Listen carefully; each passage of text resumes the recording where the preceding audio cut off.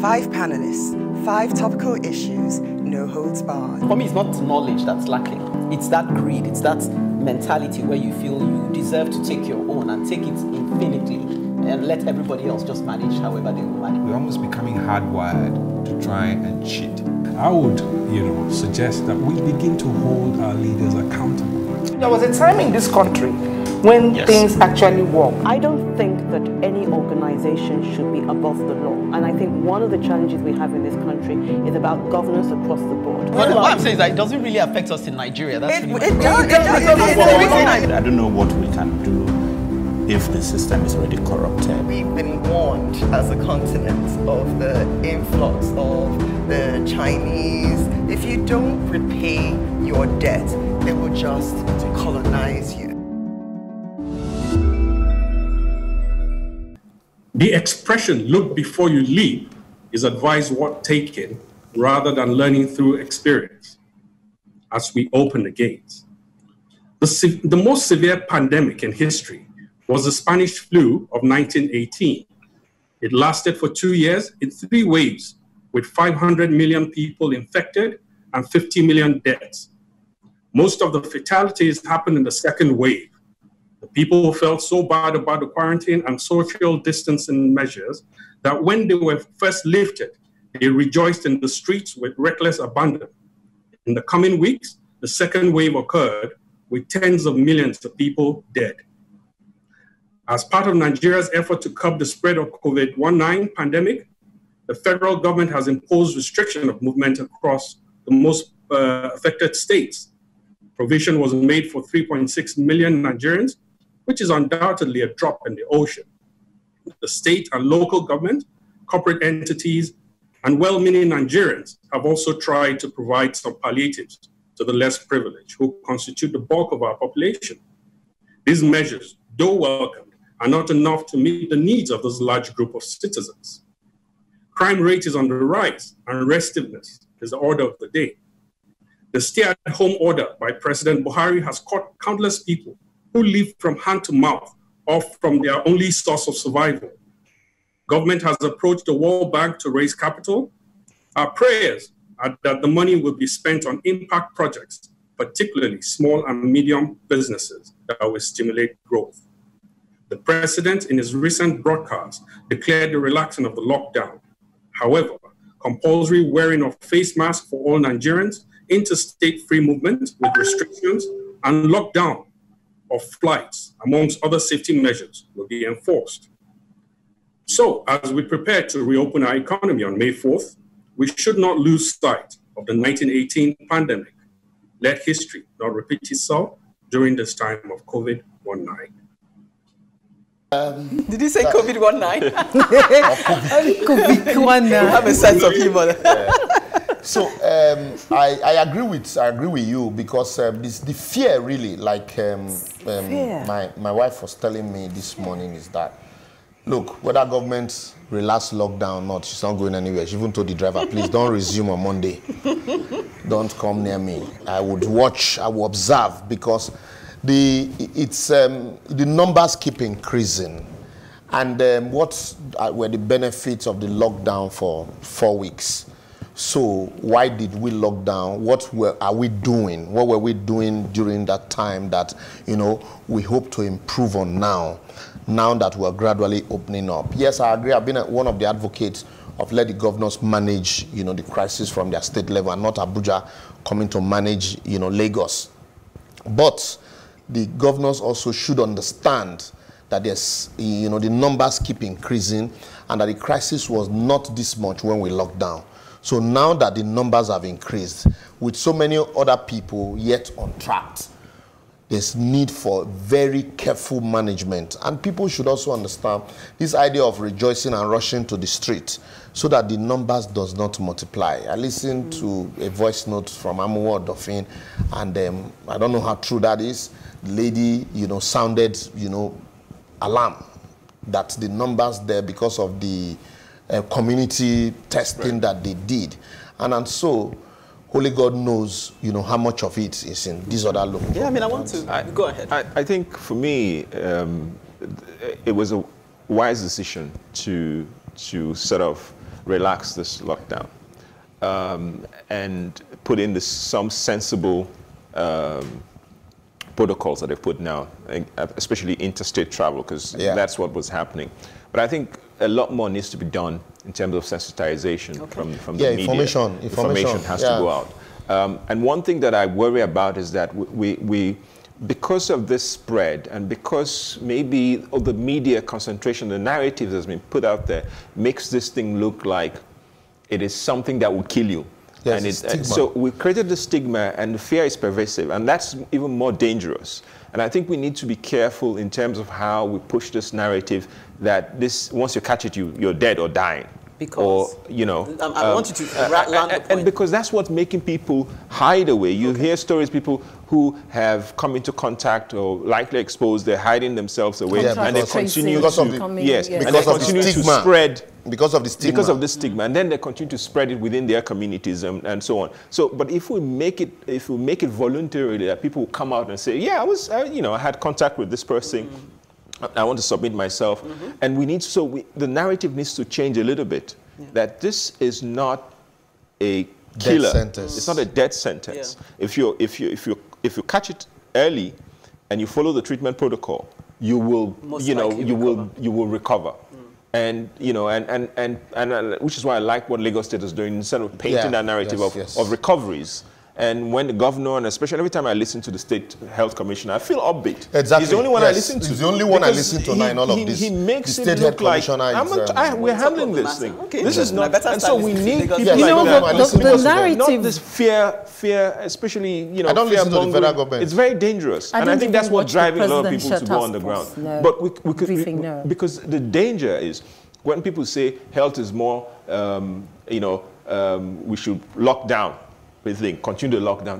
There's more danger in it because the health system is part of our economic system. What we realize. So if the economic system and insecurity becomes much more dangerous, then there's a breakdown of law and order, then that lockdown itself will be defeated by the insecurity and by the economy breaking down. Okay. So I think it makes sense to relax it a little bit and manage the process. I am worried about two things. One, that the local government level, it's shown how ineffective the local government level is in terms of governance in Nigeria. We do not, and this is the sort of time that the local government should be up and doing because they're closer to the people. That's number one. Number two, the insecurity in regular hospitals. And the fact that the doctors and nurses in regular hospitals, private or even government hospitals, because these people get ill and then they go to these other hospitals and put everyone at risk. Yeah. Do you understand? So doctors are becoming COVID-19 positive, nurses, because they don't have, the right PPE to wear and all of that in those regular hospitals. And then talking about narrative, Emeka, you talked about the narrative of the media. How do you change that to the foreign media narrative? How do you change the images we saw from Italy? How do you change the images and what we're getting from Britain? I think that thing was carefully curated to create fear and panic for some reason. It is the worst thing. Oh, come on. Okay, let me comment very quickly because I know Liborous still wants to add to what he said. Thank you very much, Saidu, for your advocacy. Because when I looked up the Spanish flu, I found that it killed, according to the figures, 20 to 50 million people, and the people that actually were infected were a third of the global population. I think they said it was, I can't remember the figure, 500 million. And the three things that they mentioned, which people have started mentioning, that lessons learned from the articles I read, one of them was that public health, the things that attributed to success was when the public health focused on containment. So lockdown has its benefit, but obviously with the palliatives and things being rolled out. Then the other part of it was that information is key. So all this sort of not giving people enough information, and that's where I want to sort of come in, because I feel that a lot of times the people on the streets, part of why they weren't even taking it seriously was they didn't even understand the dangers. They felt people were just, constraining them. They felt they would die of hunger first. So if people, even now that you said go out, if you let them know that this thing is still innately dangerous to an extent, but you can protect yourself in these ways, then you put responsibility back on them to take the right measure. But without that information, whether you keep them at home or you keep them on the streets, they'll just feel like this thing is actually... What I know is that the information is in the languages as well. So what's wrong with our people? If you listen to the language stations, they're saying this in our languages. Let me paint the picture. Let me paint the picture. Just add something quickly. A case in question is Ghana. Ghana recently relaxed their lockdown. And what happened afterwards? There was a second wave, about 200... Yeah.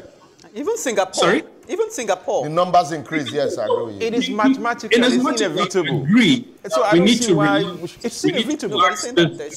Advocacy is very important, that we continue to let our people know, because a lot of our population don't even believe that this virus is real. Yeah. Then we'll be dealing with a much bigger problem, like I stated earlier. It brings us back to communication, information.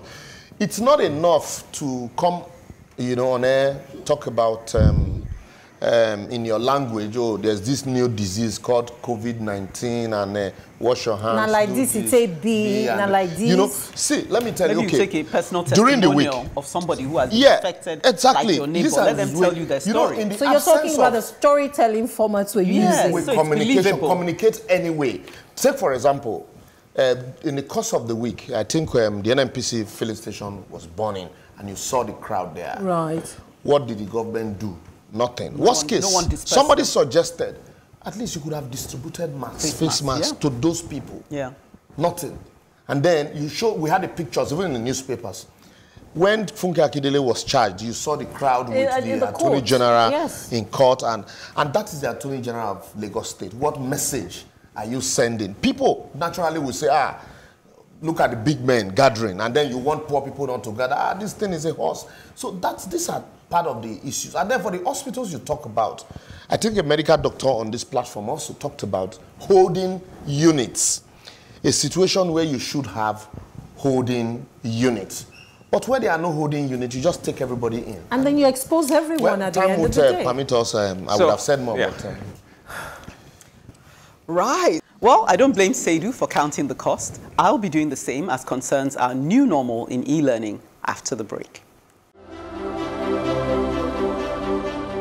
I'm going to be talking about e-learning, the price tag of e-learning, who will bear the cost. So we're being dragged willingly or unwillingly into the 22nd century, the new normal we keep being told. E-learning is one central, inescapable reality of our times. The fact that life and learning must go on, and this in the midst of COVID-19 and the competing necessity to observe social distancing. It is as if the human instinct to be top of the class and outclass others has become keener amidst this global setback. Who will be the first to resume schools and get back on the treadmill? And who will be left behind? The global Olodo. We see images of Chinese children kitted up with protective face gear and seated in the classrooms. They're good to go. We hear of Britain negotiating how soon to return children to schools, albeit in installments. We also hear of the British government preparing to equip every child with the necessary IT equipment to join the e-classroom, so that no child is left behind. Commendable. And in Nigeria, is it clearly a case of those that have, more will be given, and to those that don't have, even that which they have will be taken from them? Survival of the fittest. E-learning comes at a cost, especially in a country that before now suffered severe neglect of the basic amenities, power supply, internet services, not to mention the non-existent computer equipment in our schools. Currently, it's only the private schools that can talk of restoring some sort of semblance of e-learning. And even this, in the best case scenario, is a mimicking of what obtains in the more developed climes, minus the welfare support systems borne by the state. Amidst this changing scenario where life goes on regardless and the hustle to come out on top plays out in our modern e-classrooms, is it right that for better for worse, the cost is being borne by the Nigerian parents alone? Fellow parents, now is the time to collaborate and interrogate the service we're being offered. If we can't hold our schools accountable, with whom we have a direct contract and who hold the welfare of our most cherished assets in their hands, then we may as well give up on holding our government accountable. I say let's put our mouth where our money is. How do we hold these schools accountable. They're not paying school fees, have we? That's what I've done. I've done a standoff with some parents. I have to collaborate with parents. No, but you have to also look at it from the school's perspective. Okay. Lost revenue. Yes. Lost revenue. But it's about negotiating something that is more palatable for both. Sides. They are looking at the cost of providing e-learning. We get it. They have also these teachers to pay salaries. We get it.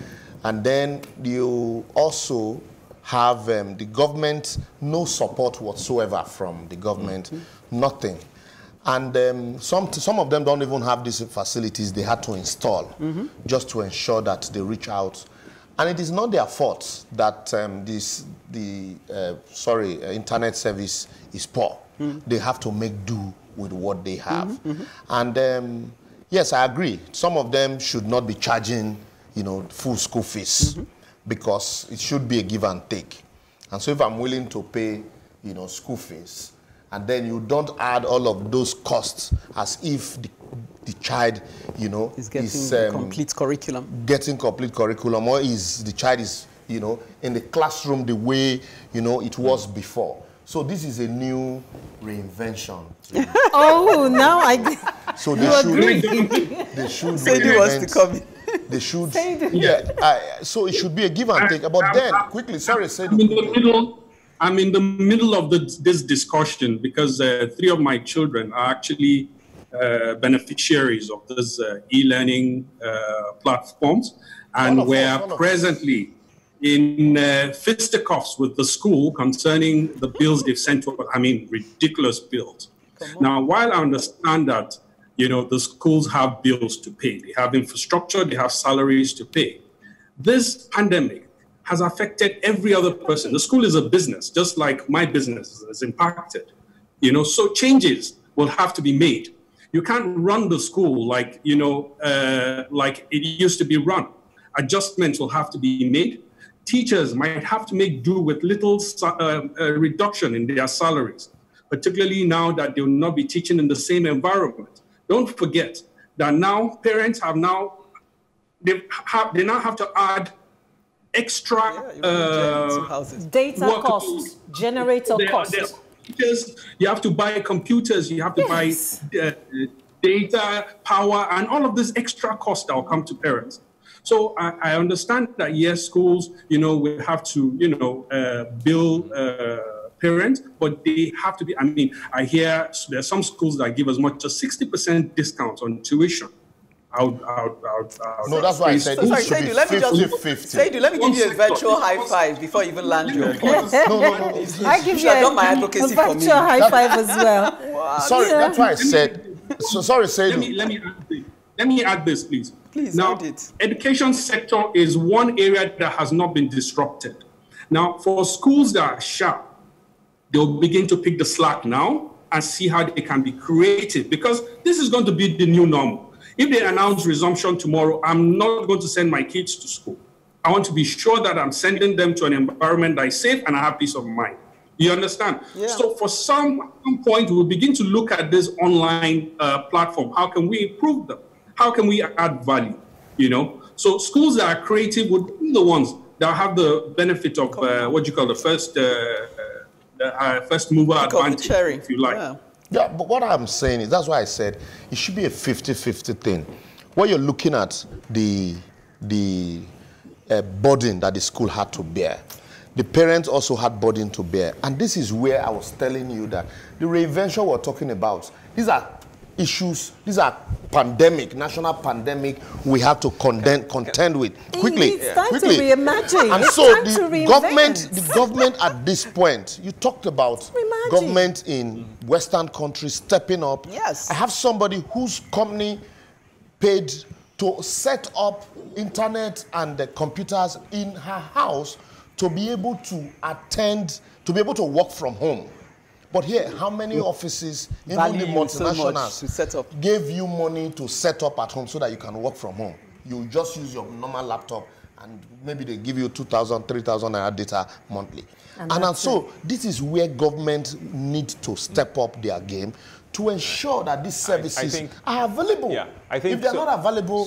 So Liborous mentioned previously this thing of it says leadership pandemic, leadership failure pandemic. Need to reinvent themselves. Because that's really the crux of the matter. It is. It is a failure of leadership at times like this. This is where you begin to see the gaps in leadership and the failures of government more, because this whole thing exposes, because the crux of government is the protection, the security of lives and property. That's the reason why we all come together.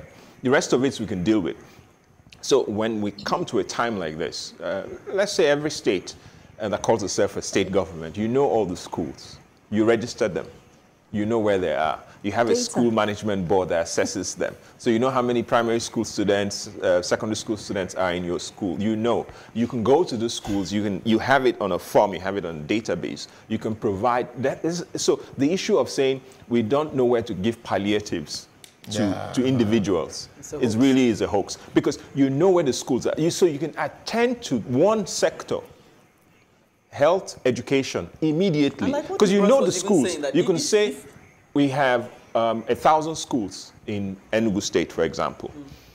They are here in this local government. We're going to give each one of them, how many students do you have? We're going to give you these computers, this internet service. And I just wanted to say, you can do that almost immediately. No, I'm going to okay, it's my. We need to become a data-driven nation. I talked about local government the other time. Let's take Koshofe, for instance. The chairman of Koshofe local government here in Lagos, does he know how many people are within the local government? The councillors, do they know the number of people in their wards? No, yes, which is what I have. They know how many votes will come. Exactly. Now, I have thoughts. That's where data matters. No. They know the votes that will come during the election. No, let me make this point. I have thoughts that this pandemic will bring about a collective sort of leadership, that the states will do what they need to do, you know, but that they will also come together and start to do their own Camp David sort of thing. They need to think so we have to wrap this segment. I had so much to say. We haven't even talked of the special needs children who are not even getting a look in, you know, but that's where we are. As we put our mouth where our money is, we look forward to your doing the same. That is voting with your mouth as concerns our advocacy. On the need to rediscover and not vilify traditional religion, Fortley simply says, loved it. Thank you for that, Fortley.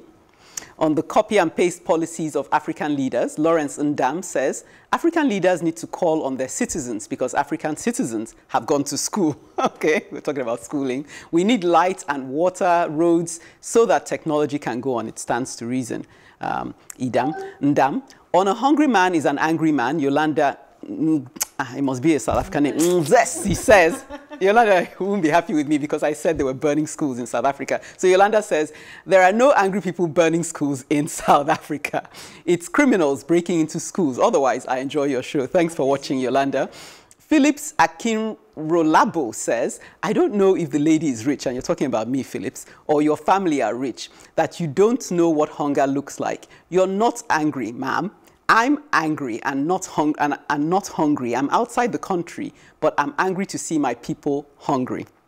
Okay, thank you, Yolanda. Thank you, Phillips. Rich or poor, COVID-19 is said to be the leveler, isn't it? Okay, we're all in it together, one way or the other. Do keep your comments coming in on Facebook, Plus TV Africa, hashtag #TheAdvocateNG, or on Twitter and Instagram at Plus TV Africa, hashtag #TheAdvocateNG. To catch up with previous broadcasts, go to plustvafrica.com/TheAdvocate. Don't forget to subscribe to our YouTube channel, Plus TV Africa. Yeah, Ekene, Nigerians certainly started voting with their feet as concerned the lockdown.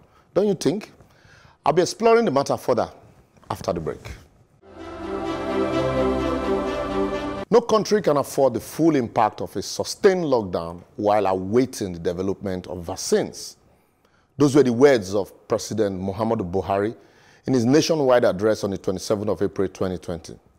Yet, Lagos, Abuja, and Ogun State were locked down with slow testing and contact tracing capacity in a copy and paste manner whilst awaiting the development of a vaccine without enough palliatives. And now that the full negative impact of such lockdown is here with us, we suddenly realize that we can't afford the full impact of a sustained lockdown. What an irony. And to date, we are not thinking or discussing the creation of a vaccine because we must wait for it to be developed by God knows who. As we await the development of the vaccine, the numbers are increasing daily in Lagos, Abuja, and recently Kano and other states. and the rains are here. I ask again, is it a crime for us to develop our own vaccine for this pandemic? Even though the World Health Organization does not agree with them, Madagascar government recently declared that they have locally found both preventive and curative treatment for the virus for their citizens while adopting a homegrown approach to combating the virus. No deaths so far. Yet, we are waiting for the development of the vaccine for us. Maybe from God. And while still waiting, Senegal has also developed homegrown testing kits and ventilators and have resorted to a homegrown approach to tackling the virus also. What's our homegrown approach? None, as we must wait for the development of the vaccine from somewhere or nowhere. After we have imposed on ourselves the full impact of unsustainable lockdown, like job losses, economic downturn, and deaths in the hands of overzealous security operatives, thank God we suddenly realized that it's unsustainable, but we must do something tangible and meaningful thereafter. While I commend the federal government for listening to the voice of reasoning by allowing the governors who understand the peculiarities in their different situations to manage the lockdown in their various states, depending on the complexity of the situation, we must also understand that without a clearly defined roadmap, a good communication strategy to answer regular burning questions, and a local sustainable approach like that of Senegal and Madagascar, the number will keep increasing, as we have consistently seen. What will be our approach then if the numbers become unimaginable? Are we going to revert back to a national lockdown and sharing palliatives that hardly get to those that it is meant for, while the rest find their way into private pockets? Let's not wait to get to that bridge before answering those pertinent questions. Otherwise, the bridge might collapse even before we get to it. As executive and legislatures have considered a review of the budget to avoid a glaring economic meltdown, we should remember that it is not the size of the budget that matters, but the effectiveness of its usage. Lastly, as the private schools have resorted to e-learning, as discussed by Ekene, via online platforms, our parents are hustling to buy laptops, even in the epileptic power supply and poor data service. What plans do we have for those kids in Erumu, Kokware, and Ekpaka primary school in Delta State? How about those in states, primary schools in Fege, in Kano, or Arugungu community in Kebbi? Remember those in Amuvi community school in Arochukwu, about the ones in Araromi primary school close to me in Bagada, or in Miava primary school in Anegbete, Edo State, and various public, private, and secondary schools scattered around the country. Without an answer to these questions, especially in this examination period for GS3 and SS3, our already low educational standard might just further find its way in murky waters. I would therefore advocate that we should not only increase our contact tracing capacity, we should also find an effective way of regular communication to and with the people to avoid a situation where rumor would take the center stage. For when rumors start to fly, even intellectuals like Emeka are turned to conveyor belts. Lastly, we must immediately commission a high-powered medical and pharmaceutical team to find a homegrown appropriate preventive and curative treatment for the virus. That way, we can only truly start a proper gradual easing of the lockdown. Failure which we might just succeed in taking 10 steps forward and, like Saidu said, eventually 20 steps backward. For if we all join hands to point in the right direction, it will become visible even to the blind. Well said. I found it amusing when I learned the other day that the government has said that Radio Nigeria and NTA should start relaying learning. And I said to myself, with what? With the many power cuts? Yeah. How are you going to sustain that? And then, Ekene, you talked about e-learning. How? Mm-hmm. How many people can afford it? Yep. You know, the problem with Nigeria is colonial mentality. If it doesn't come imported, we don't believe in it.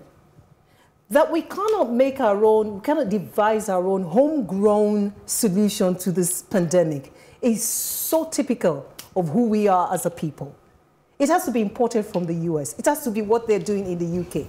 Look at what Madagascar has done. Look at Senegal. Why can't we do that? What sort of leadership are we giving? Look at what we've done with the palliatives. The politics of palliative is a journal article I'm looking forward to write. What is interesting in what you're saying is that, and what Liborous seem to bring up is that individually, if people are cut loose, they think innovatively, they think creatively, we think like survivors. But when it comes to the collective, somehow we just become There's a pandemic stagnant. in We just become, I don't know, frozen. Yes. But the only thing I want to query on Liborous' thing is that vaccine he keeps emphasizing. But other than that, I think I made some notes here. The private pockets thing, which for me, the answer to that is that we still need to keep finding a way to hold our leaders accountable. The local government, we need to put them on the spot. Maybe we need to be bringing our local government chairman into on TV station and saying, what are you doing? So people can at least see their face and give us your number so people can at least reach out to them, because we need to be able to hold them accountable, because any money that comes, like now, we're talking about receiving loans to fight this. But we know that they took how much they take, how much trillion to renovate the House of Assembly. Nobody is renovating it. So they should bring the money back now. Somebody told me Nigeria is broke. I say, don't tell me that anymore. Nigeria is so not broke. Nigeria is broke. Even with the money to renovate the House of Assembly, buying 40 million naira worth of car for one person. Yeah, so but on the vaccine, very quickly, before Emeka comes in, I'm not trying to put down Africa or Afrocentric solutions, because homegrown solutions are one thing.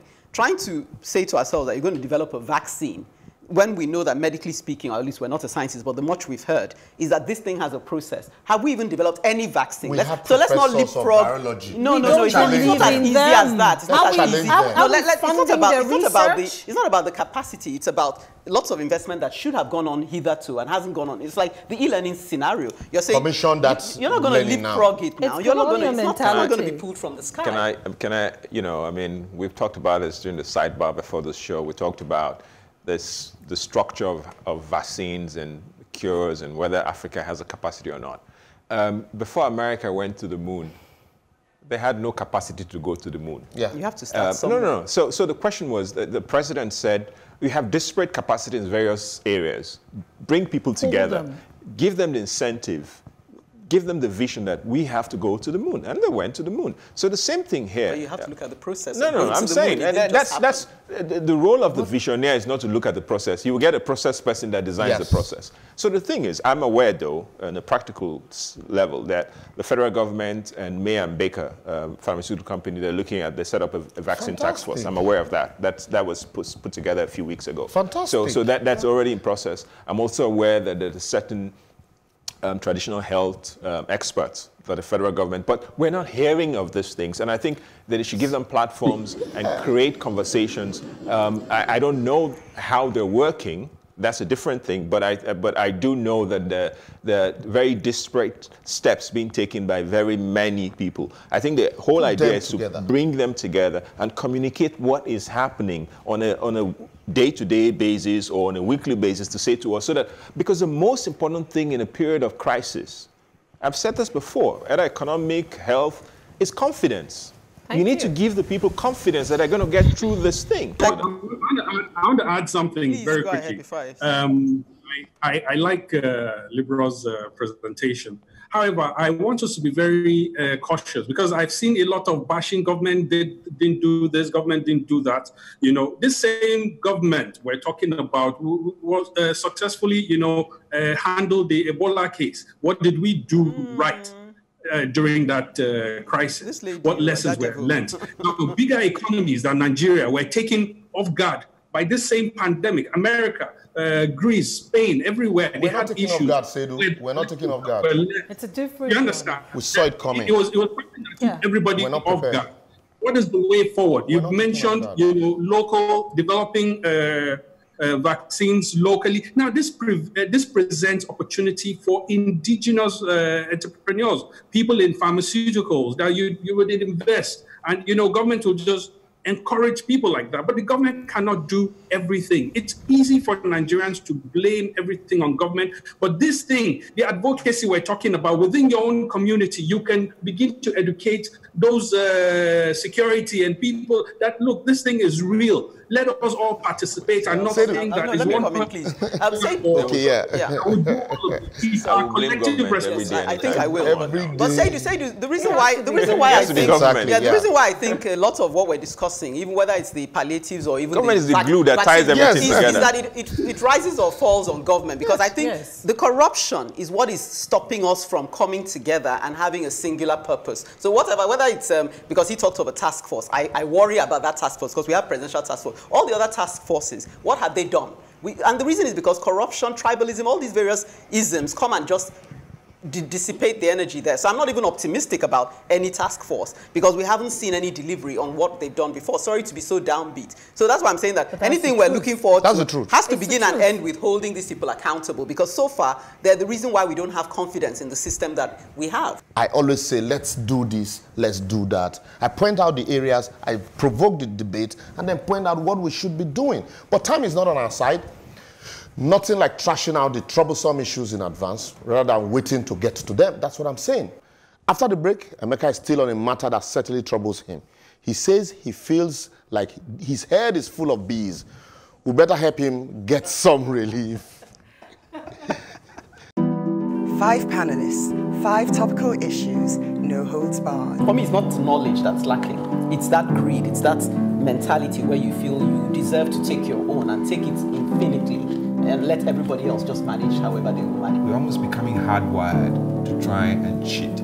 I would, suggest that we begin to hold our leaders accountable. There was a time in this country when things actually work. I don't think that any organization should be above the law. And I think one of the challenges we have in this country is about governance across the board. What I'm saying is that it doesn't really affect us in Nigeria. That's really it does. I don't know what we can do if the system is already corrupted. We've been warned as a continent of the influx of the Chinese. If you don't repay your debt, they will just colonize you.